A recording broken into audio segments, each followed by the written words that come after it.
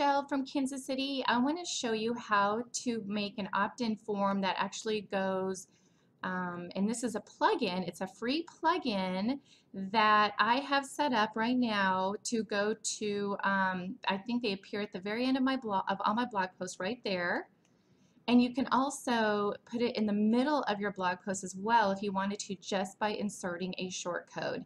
And let me show you what you do. First of all, I'm going to go to my dashboard, and I'm going to show you the actual plugin. So I'm going to go to my plugins. I need to update some plugins. And it is called Opt-in Forms. Opt-in Forms by Codeleon. Go to that, it's free, just go add it, okay? And then what you do, guys, is then there is going to be over to the side, over here, opt-in forms. So you're going to click on that.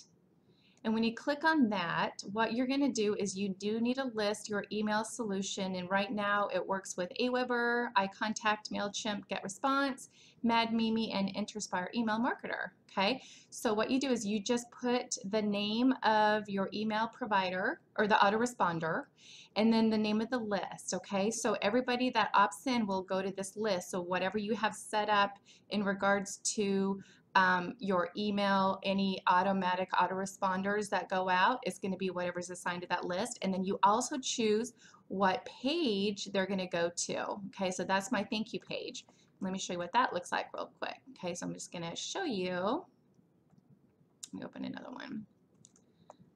All right, and so my thank you page looks like that. Okay, so it doesn't give them access to my trainings. They still have to go in and check their email, so it ensures that they will put in a good email. All right, so all you do then is you just save the changes, and then what you do is you go to form. And check this out, you can choose up to 5 different looks. So right now I'm using this one, and I get to choose what it says. So I have the text is red, the background color is white, and you could change any of that. I have grab your free trainings now, so if I add anything to that, la-ti-da, and I believe when there it goes, see that? And how cool is that? This is so easy to use. And you know, I just left everything pretty much by default because I liked how it looked, right? And then I added my little subtitle, which is right here. And I do want to get their name as well as their email address, and so I did specify that in your name, in your email, and so on and so forth. So you can be very detailed on what you want even the button text to say. So you know, you can totally customize this, you guys. And then you can look at options. So, you know, you can hide the title. I mean, there's so much that you can do that, you know, it opens up in a new window. Yes, I do want to do that.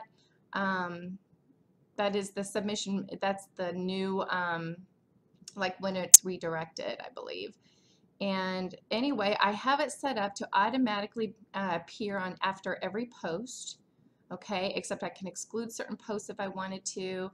I don't have it display on pages, but here is the short code right there. So you just copy that, okay? So now what I'm going to do is I'm going to actually, I'm going to go to my blog, and I'm going to show you how I can insert this in the middle of my, so here I'm in my blog post, right? And I have it set up to automatically appear at the very end. Well, I want it to just show, I just want to show you how I can also put it in the middle, like right here, okay? So I'm going to click Edit Post,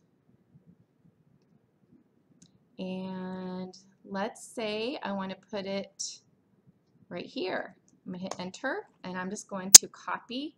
This is called a short code, guys, and that's all it is just a short code. Now watch what happens. I'm going to hit Update, and what happens is when it saves, as you can see, it will be the short code, right? But watch what happens whenever you view the post. Voila, it pulls that. Now, something else I want to show you is, I didn't show you. You can also choose, you can also choose different types of opt-in forms. So right now I have this one, but look at this. You can also do this one. You can change the text on that. You can have one that looks like that. You can have one that looks like that.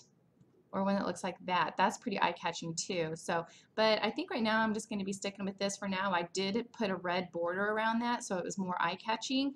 And so there you go, guys. I hope you liked that. And if you did, let me know and I'll talk to you later. Ciao.